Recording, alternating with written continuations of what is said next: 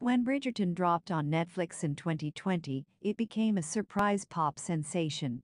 With numerous award nominations, lavish costume design, and a pretty big viewership, it came as no surprise to anyone in TV land that Netflix decided to renew this one. For anyone who read my season 1 review and subsequent recaps, I wasn't wrapped up in the magic of it all. There were moments of brilliance in this period drama, no doubt, but the overlong runtime felt meandering at times, not helped by a smattering of subplots that felt underdeveloped and lacked substance. Does season 2 rectify those issues? Well, yes and no. The main romance this time between Anthony and Kate is going to be a big talking point, and honestly, their chemistry is off the charts. While they may not have the same gorgeous looks of Simon Bassett, subjectively of course, Anthony and Kate more than make up for that with their lustful longing gazes and various verbal duels. Some of the material these two have to work with is so well written and easily the highlight of the whole show. However, this isn't a straightforward fairy tale romance like the first season was.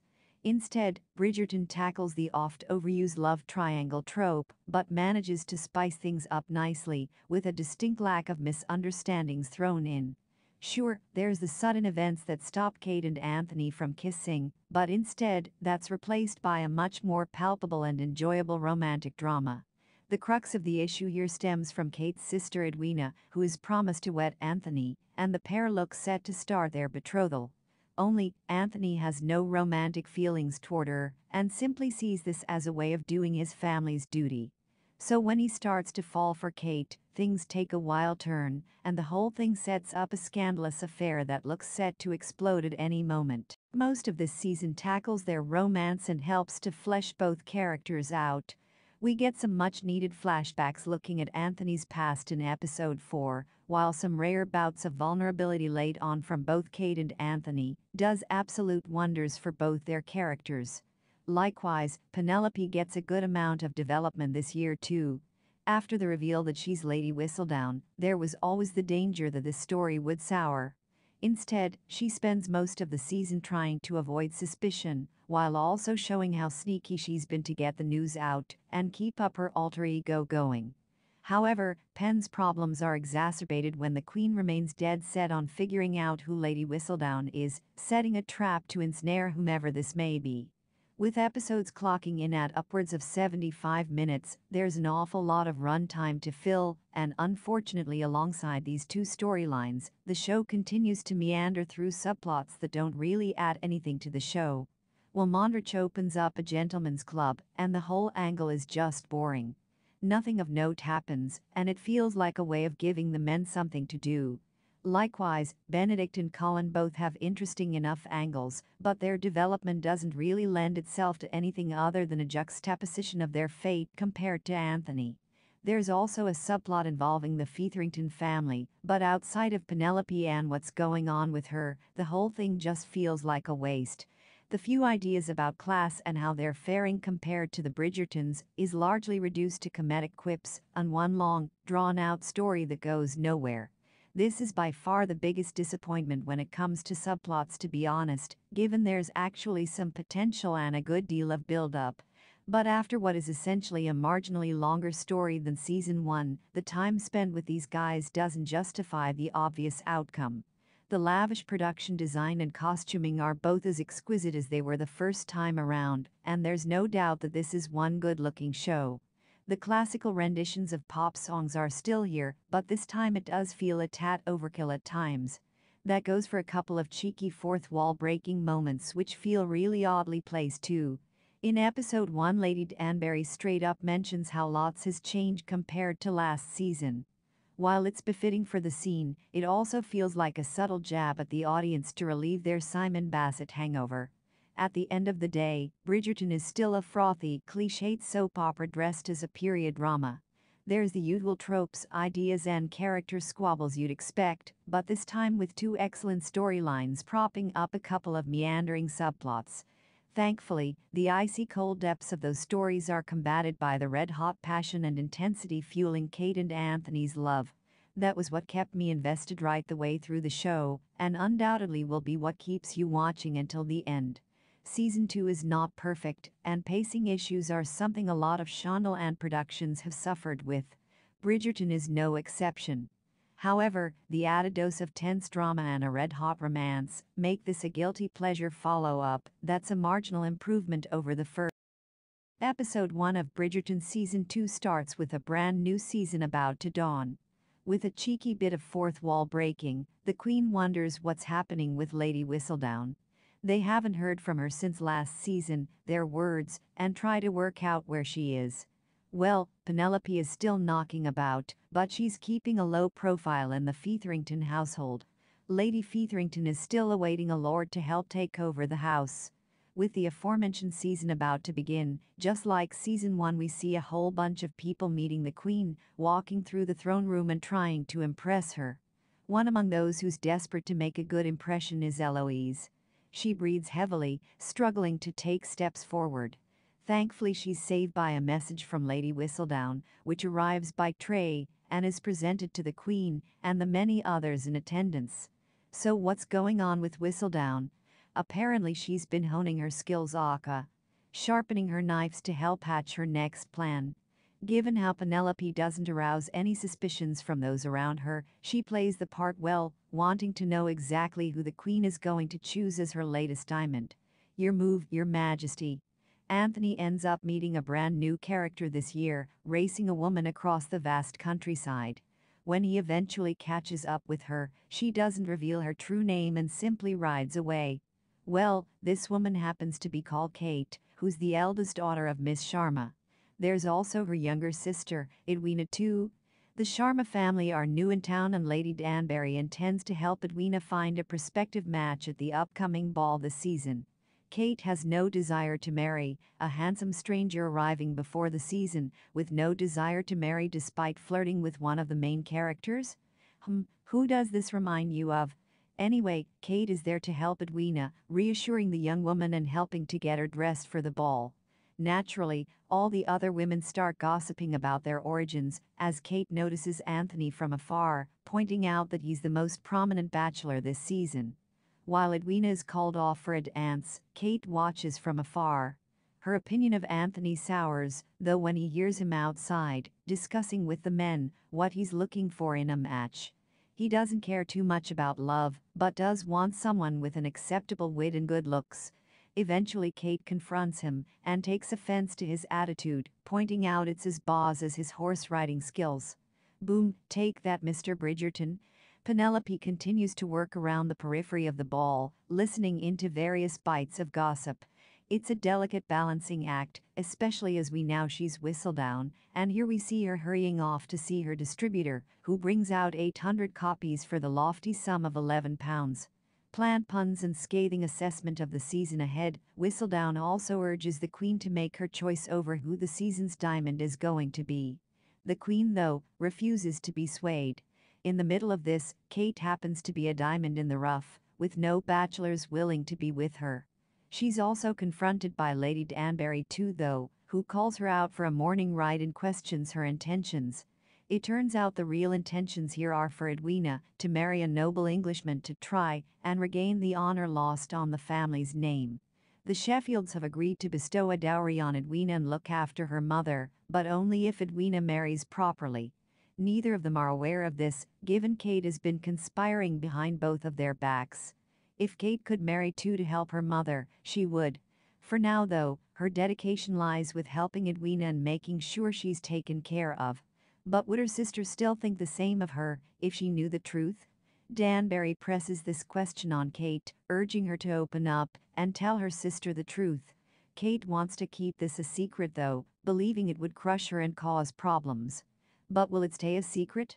The Queen makes her decision and chooses her diamond. Edwina Sharma.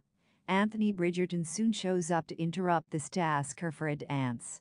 However, there's also big drama in the Featherington household as the new lord arrives, all the way from America. But it also means big changes afoot. And nowhere else is that more apparent than in Whistledown's change of heart. Her latest letter condemns the whole notion of the diamond, pointing out that all women can be great in their own. Episode 2 of Bridgerton Season 2 starts with Lady Whistledown turning her attention to Edwina Sharma and her thorny, prickly sister Kate. Kate is quick to point out Anthony's arrogant behavior and quite literally shuts the door on his advances in trying to court Edwina, given she's this year's diamond. Meanwhile, Eloise is hung up over Whistledown's latest letter and doesn't share Penn's enthusiasm that things are changing. Eloise continues to chase who Whistledown is, noticing the paper and also the printing company too. So naturally, she heads off to track the place down. Noticing the insignia on the top of the door at the address, she knows she's in the right place.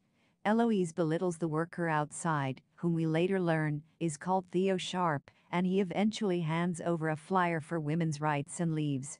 The new Lord Featherington has some rather dubious and questionable choices about the house too, including turning the morning room into his own personal gaming hell.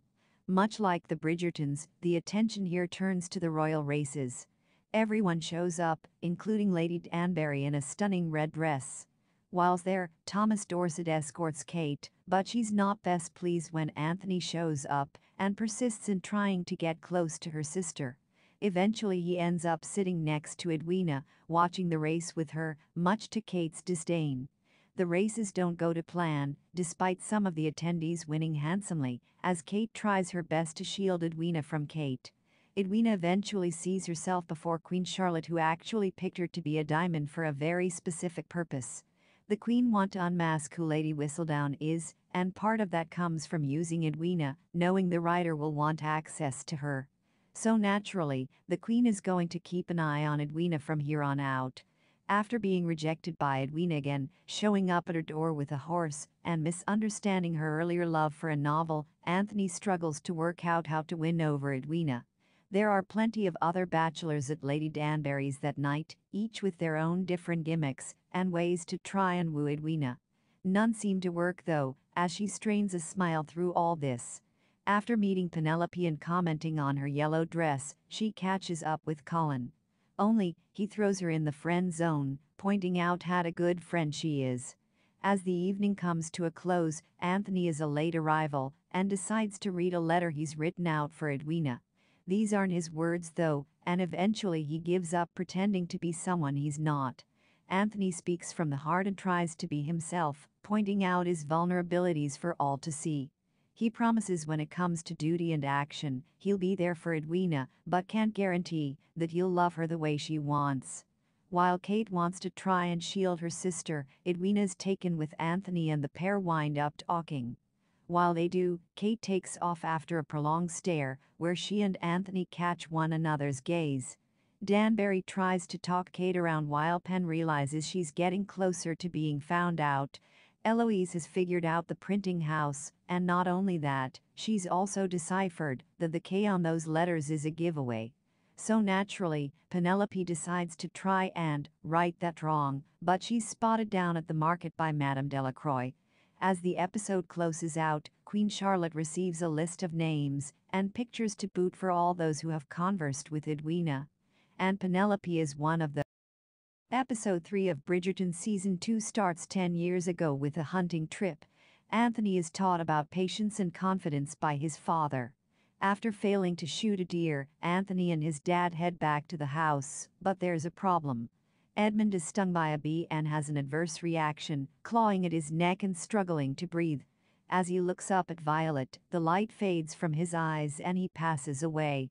Anthony is right there, witnessing it all, but he's told to head off and shield the other women from this. This incident occurred up at Orrery Hall, the ancestry home that Anthony has invited the Sharma family to come and visit. Lady Whistledown believes that this could well lead to a marriage proposal. For now though, the carriage arrives carrying Edwina and Kate. While they travel, Anthony meets with his family including Daphne, and asking for their help in winning Edwina and helping to stop the gatekeeper Kate from interfering. Kate is prickly on entrance, despite Anthony promising to improve her opinion of him by the end of the stay.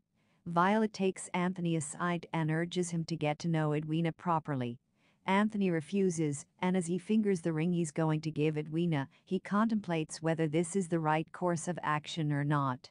For now, a game of croquet takes place, but Kate ends up using Anthony's mallet. She teases him about it, likening him to a child with a blanket. Anthony is way off the mark with his shots, while Kate does a great job. Edwina decides to bail when her ball ends up amongst the trees, sending Kate and Anthony out together to fetch their balls. After falling together in mud and laughing about their folly, the pair talk plainly about their desire to protect family. Unfortunately, Kate smacks her ball into a bench, ending the game completely.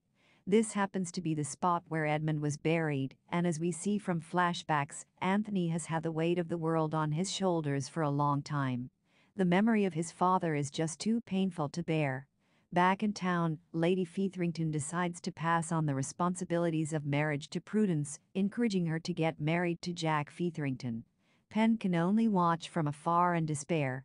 That much is especially apparent when she watches Prudence having her dress fitted and fussing over the fitting.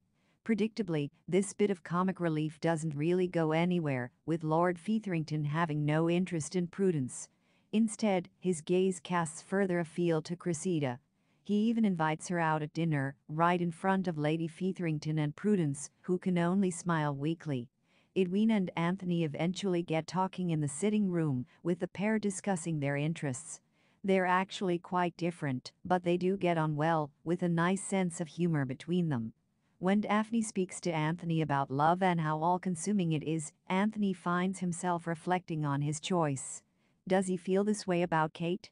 Regardless, Anthony continues to be burdened by his desire to do right by his family.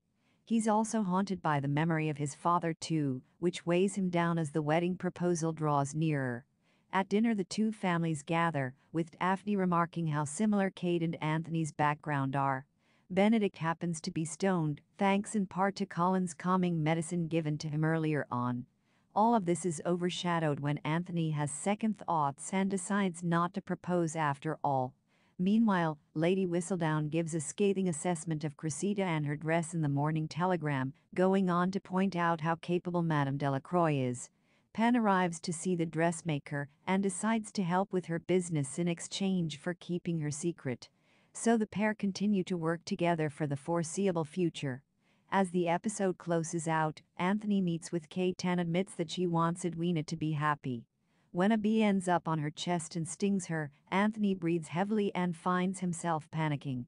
Kate holds his hand, bringing it up to her chest and urging him to calm. The pair lock eyes. They look set to kiss and then their horse whinnies and distracts them. Episode 4 of Bridgerton Season 2 starts with everyone preparing for the annual Hearts and Flowers Ball, hosted by Lady Bridgerton. It's a massive event, with lots of people invited. This party is the talk of the town. Of course, there's also the matter of marriage too, which seems to be looming ever nearer. However, Kate and Anthony's intimate moment together is likely to cause a lot of problems. Both Kate and Anthony are still torn over what's happening, with Kate in particular feeling guilty given Edwina's growing affection for Anthony. For now though, everyone busies themselves with the big party, as Eloise continues to try and figure out who Lady Whistledown is.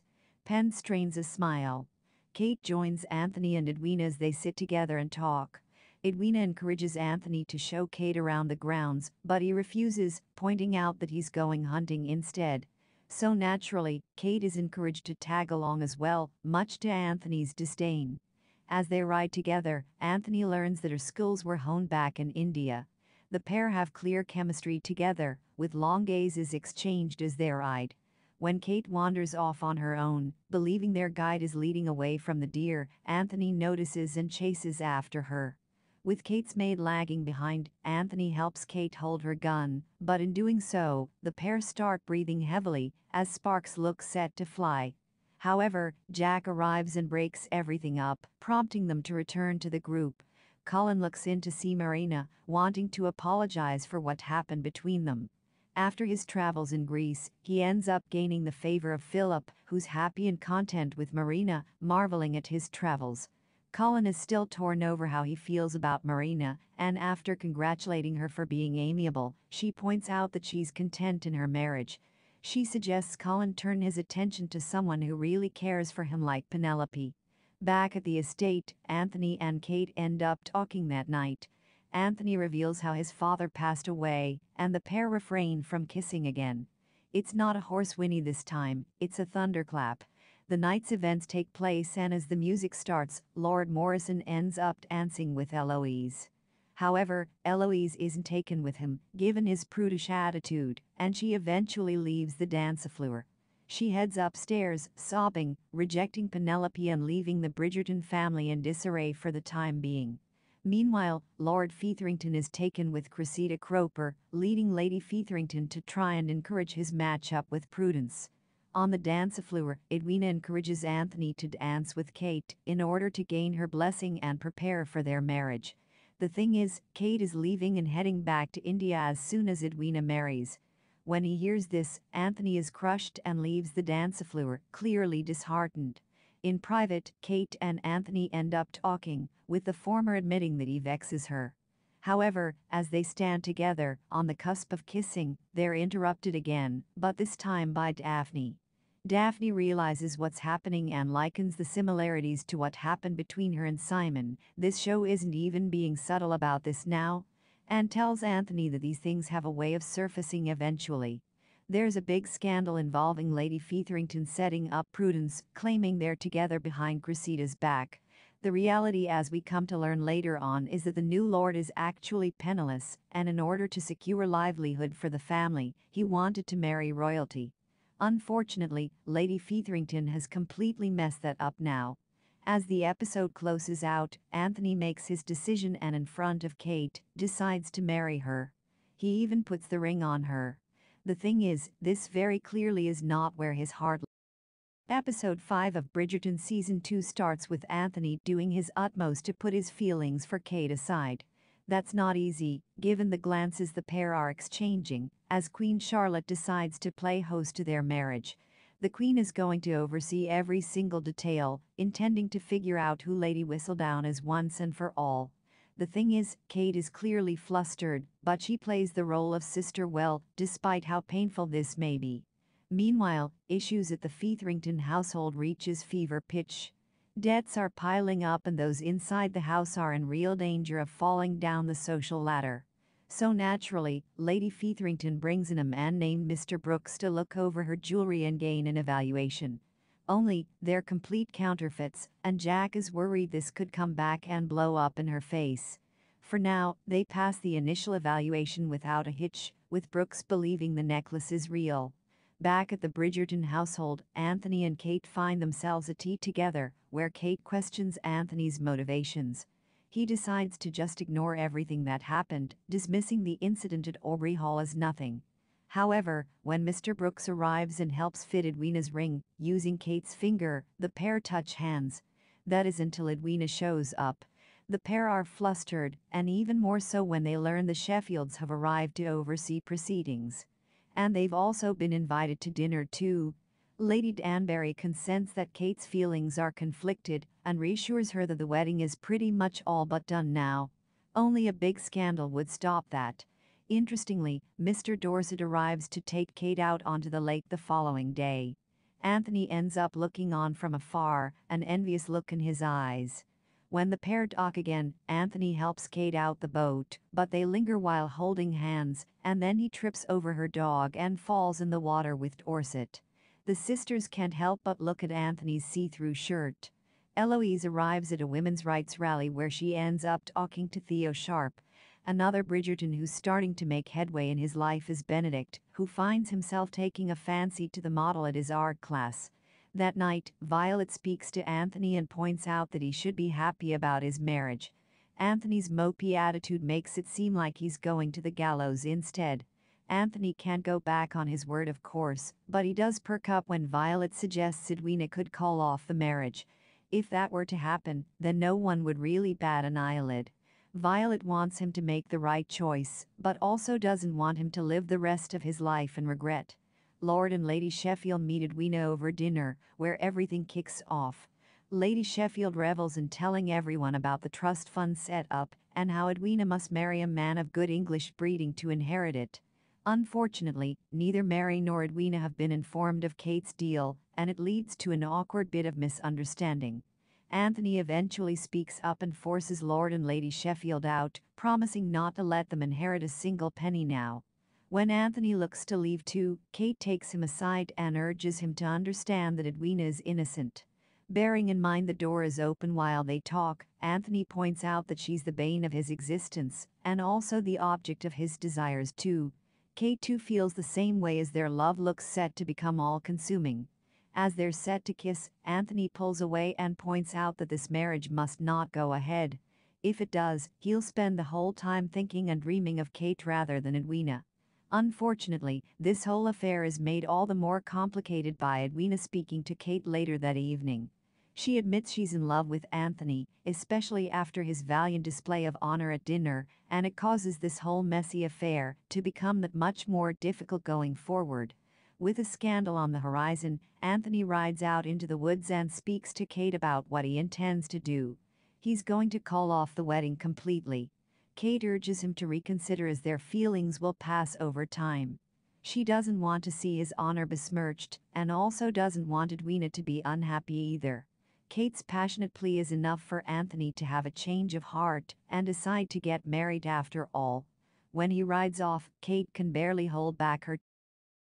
Episode 6 of Bridgerton Season 2 starts with Queen Charlotte dead set on making this event the absolute best wedding it possibly can be. Part of that comes from the Queen trapping our author, intending to find Lady Whistledown and discover her true identity. We're up to the eve of the wedding, and part of that comes from Anthony deciding to push up the date. You can sense he's just trying to get it over with, slipping into bitter regret already. It's also not helped by both Benedict and Colin being free to pursue their love interests. For Anthony, though, it's all about doing his family duties. Meanwhile, Madame Delacroix arrives with news for Penelope.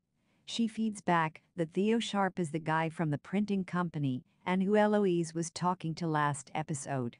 Penelope is worried, with the weight of Lady Whistledown's identity in danger of being compromised completely. However, Eloise claims that she's only seeing Theo for his friendship, although Penelope is not convinced. In the morning, everyone prepares for the big wedding. While everyone just continues on like nothing's wrong, Daphne knows better than most the notion of pretending to be in love. She calls out Anthony's changed behavior in private, needing to do right by the family and fighting for the Bridgerton name. Daphne urges him to follow happiness and try to make the most of his life, going on to tell him the family pity his choices, given how much they pain him to make. With those words rattling around in his mind, Anthony arrives at the church ready to be betrothed to Edwina. Kate shows first, with Anthony watching on. As the ceremony gets underway, Anthony can't help but look at Kate and see her in the wedding dress rather than Edwina. When Kate's bracelet snaps, Anthony bends down to help, but their lingering look together causes Edwina to bolt out the room. Edwina senses that their love for one another is pure, and with the whole room in uproar, Kate hurries after her sister. In private, she questions Kate's feelings for Anthony, sensing that she's in love but hiding it. Everything goes awry, with Violet realizing that Daphne is keeping this very revelation a secret. Not only that, the Queen holds Lady Danbury responsible for this whole marriage messing up, concerned about Whistledown writing about the wedding and how poor her choice of diamond was.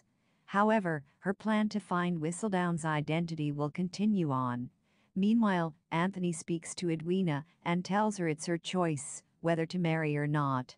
There's no love between them though, only commitment and necessary bonds that they're both bound to. Kate also reassures her, telling Edwina that her destiny lies with this marriage and bounding their two families together.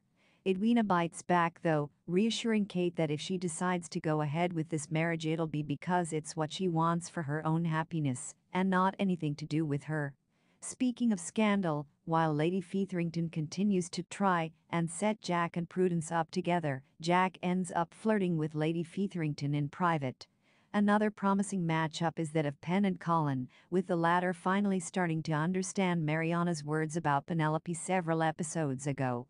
Edwina is gathered before the royals, but as she's about to speak her piece, George comes bounding into the room wanting more fireworks. Edwina manages to talk him down, but also brings up the notion of love and deciding that everyone deserves to make their choice in the face of great adversity. This leaves Edwina with a very difficult choice to make. A letter is sent to both Kate and Anthony, urging them both to meet in the chapel in private. Edwina wants to call off the marriage.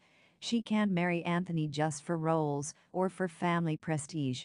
Instead, she wants what he and Kate have, and that comes from calling off the wedding completely.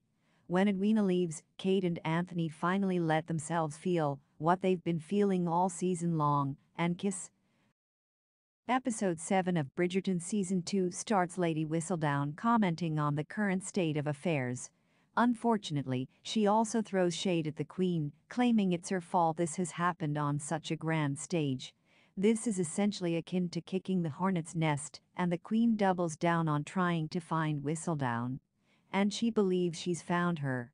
The Queen arrives to see Eloise, calling her out for being Whistledown.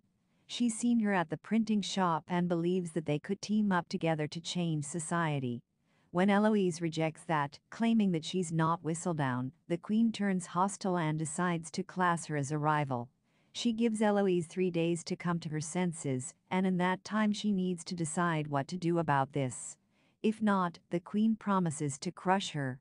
When Eloise heads back inside, she tells Penelope what's going on. Her sneaking out and seeing Theo has been misconstrued as Pen deciding to take matters into her own hands. Unfortunately, coming up against the Queen is not without its risks, and Delacroix believes that the only way out of this to save Eloise is for her to write something scandalous about Eloise. That way, it would take the prying eyes of the Queen off of her. Only, Pen is conflicted over whether to throw her friend under the bus or not. With the scandal still hanging over the family, the Sharmas head out with Lady Danbury, keeping a stiff upper lip and brushing off any hostility or snarky comments from all those in attendance.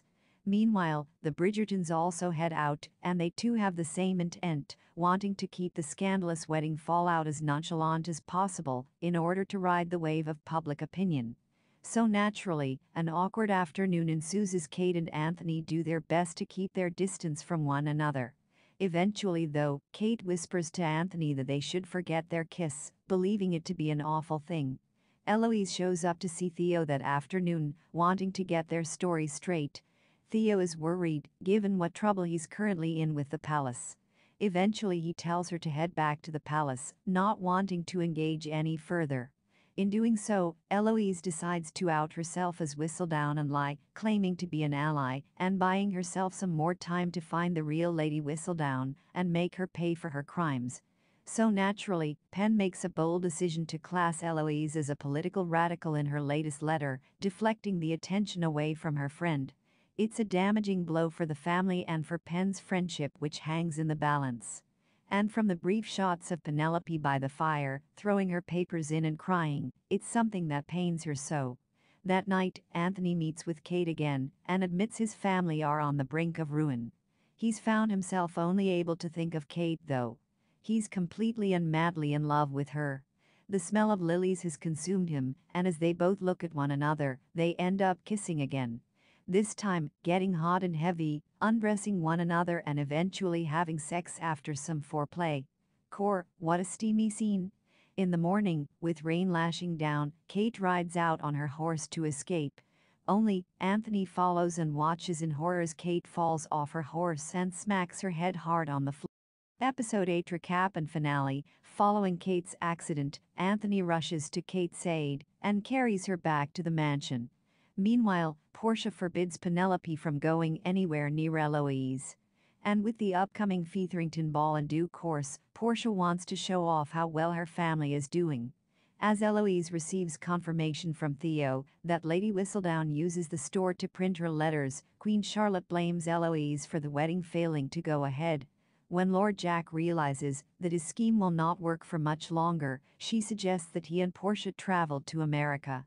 Kate finally wakes up, although Anthony believes that he is emotionally unable to see Kate. In an attempt to put an end to Eloise's obsession with Lady Whistledown, Penelope claims that servants are gossiping about her. Anthony finally visits Kate, and she asks her to marry her. Kate rejects his proposal. Instead, she says that she will be returning to India. Eloise and Theo nearly kiss, but she backs out. Has Lady Whistledown's scandal lowered her confidence? The Featherington ball begins.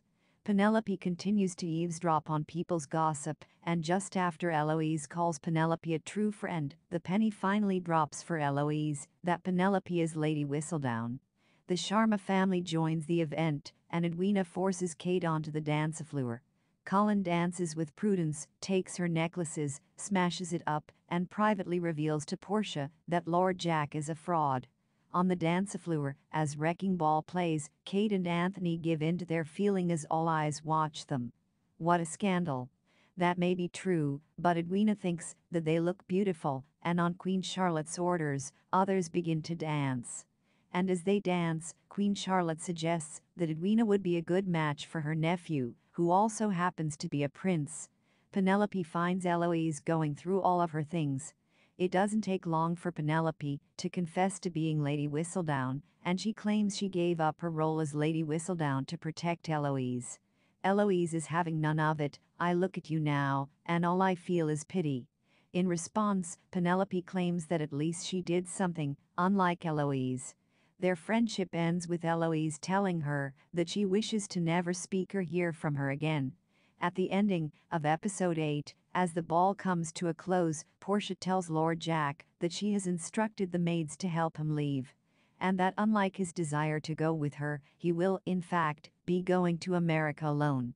In a shock, Portia screws Lord Jack over and claims that as there's a record that she paid into the scheme, she will be a victim. And so, Lord Jack must leave Mayfair with nothing. Penelope looks for Eloise, but instead finds Colin claiming that he would never dream of courting Penelope. After Anthony and Kate confess their love for each other, Penelope starts work on her next issue. This author cannot stay quiet for long. The second season of Bridgerton ends with a time jump of 6 months. Anthony and Kate are now married, and after they join the family for a game of pall-mall, they kiss. Bridgerton bows out with a conclusive final chapter, one that wraps up almost all the big plot points, while also leaving everything open for a follow-up on the horizon. The show has been slightly overlong, which is something a lot of Shondaland productions are plagued with. Honestly, do we need all those episodes of Inventing Anna? But it's undoubtedly been enjoyable to watch. The romance between Anthony and Kate is actually felt stronger and with more chemistry than Daphne and Simon, at least from this reviewer anyway. Everything has flown nicely, and although the final episode does manage to tie everything up, it also leaves the drama involving Whistledown suitably open and a new romance on the horizon for season 3. However, the showrunner is stepping down after this season, so we could see the tone and direction of the show alter slightly. There have been some subplots this year that really haven't worked. The whole Gentleman's Club and Will Monrich have felt like an afterthought, hence their exclusion from most of these recaps, while Benedict's art school ventures never really go anywhere beyond that big reveal at the end, of course. Not only that, there's also the subject of Eloise, who's all happy smiles and playing croquet at the end. Personally, it would have been nice to see her exchange a horrible look at Penelope or something to hint toward their rivalry for the next season. Either way though, Bridgerton is bound to entertain fans, and there's certainly enough here to enjoy. What did you think of Netflix's Bridgerton Season 2? Share your thinking and the ending thoughts in comments box.